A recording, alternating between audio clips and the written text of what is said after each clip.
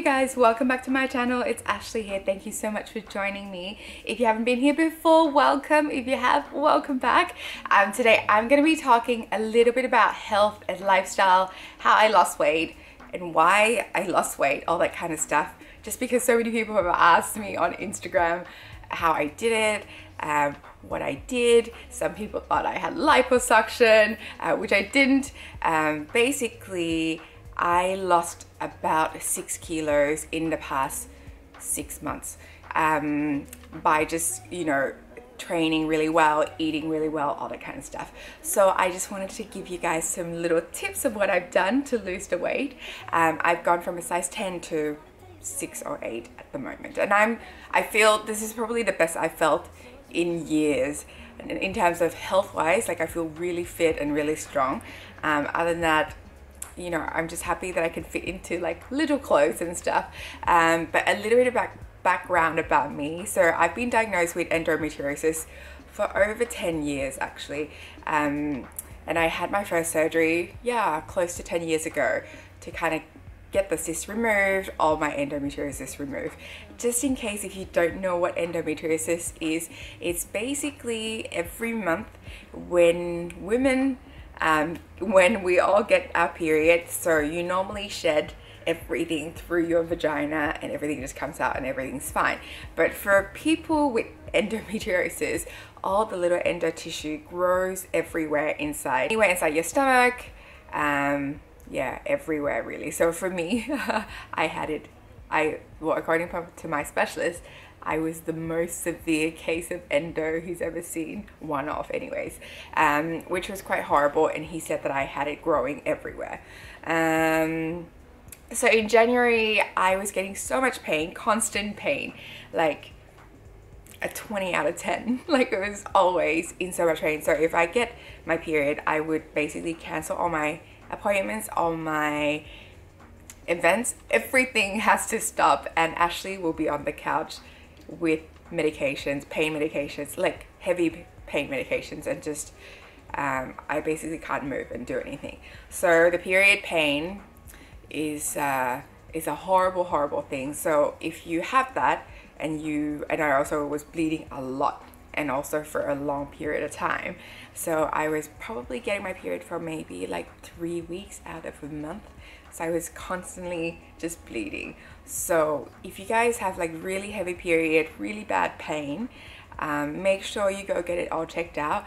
For me, I waited for so long to kind of get it fixed the second time because I just kept putting it off. But anyhow, in January, my doctor, we had an ultrasound, we checked everything, and he's like, look, it's so bad that you just need to sort it out. So I was transiting in Bangkok at the time, so I flew back to Sydney. It was a big thing, and then I had the surgery. But I decided, once I knew the surgery date, I was like, okay, Ash, you need to just get healthy because you need to like bounce back really quickly. I had so much work lining up for me. Everyone was waiting back for me in London to get stuff done, and I was like, I just don't have time to like lie around and just get better, all that kind of stuff. So I decided the day I found out that, I think it was 3 weeks before surgery, I found out I knew the date, and I was like, okay, I'm gonna eat super healthy. I'm gonna train like every single day and just go into this surgery in the best shape that I can, to give myself the best possible chance to come out and have like a really smooth recovery. My first surgery that I had for endo was horrific, horrible. The recovery was so bad. Now when I think about it, I'm like, it's like night and day. What happened 10 years ago was horrible, and this time round I was still in so much pain after the surgery, but after a week I felt good. I was like, okay, I felt normal. So I was eating mainly, like before I left London, before Christmas, I was probably eating Deliveroo like 3 meals a day because I never bought food. I just thought, oh, like I'm so busy. I would eat out breakfast, lunch and dinner, and if that's like really expensive, and also it's so unhealthy that you just like slowly put on weight. And I didn't even realize that I put on weight or whatever, but I went back to Sydney, and all I did was my mum was just cooking me like delicious, yummy, homemade food, and I was eating that, and I was going to the gym like almost every day. I started training really well, and I really enjoy like training and sweating, all that kind of stuff.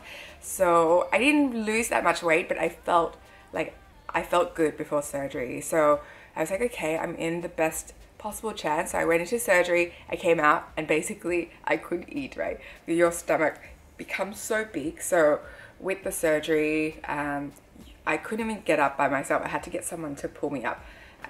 So I'm feeling a little bit normal today. My room is a huge mess, but I'm gonna try to go out for breakfast today. But this is my current situation. Very sore. Yeah, even though it's keyhole, but it's still painful. My doctor was in there for 5 hours to like cut everything out, and he only there was part of my bowel that had to be sectioned out as well. This is a lot of details for you guys. I know you're here for like weight loss and stuff only, but I wanted to give you a background of why I did it. But yeah, that was it. So I came back out from surgery, and I was just eating again like really, really healthy food. My mum was making me like just homemade stuff, you know, and then I don't think I went back to the gym for a month because I didn't want to like put pressure on my stomach at all, because things, even though the scar would heal on the outside, but on the inside it's not. So I knew that the doctors like went in there and cut a lot out, so I didn't want to like risk anything. And then I came back to London, yeah, like 2 weeks after surgery, flew back, and then I was on a mission to just like be super, super healthy. I stopped drinking alcohol. I drink now, but at the time I was like, let me just have a little break and just like get healthy. So alcohol has so many calories, by the way, but you just be careful, like everything in moderation. And now my rule is I can eat naughty stuff and 20% of the time, and if I eat healthy 80% of the time, I'm fine. I also love drinking like apple cider vinegar in the morning, every morning. And I think when I was trying to lose a bit more weight, I would drink it before dinner as well. Morning little routine, I just woke up, brush my teeth, and then I try to drink this as soon as I wake up, obviously. This is my favorite apple cider vinegar, and it's by Bragg. It's organic, it's raw, unfiltered, and it has the mother in it, which is the cloudy stuff on the inside, which is the active ingredient. Otherwise, it's not really that good for you. So make sure you get this one. I've been drinking this for like over 6 months now. More actually.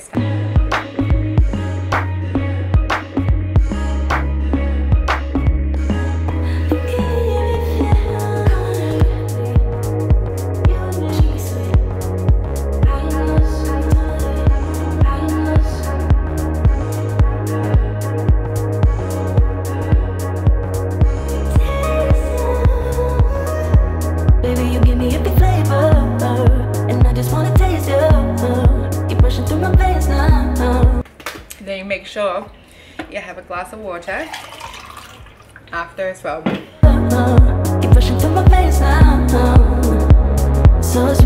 But make sure you have this because it's quite acidic. It's really bad for your teeth, and you'll end up just wearing the enamel away. Want to make sure you keep your teeth nice and healthy.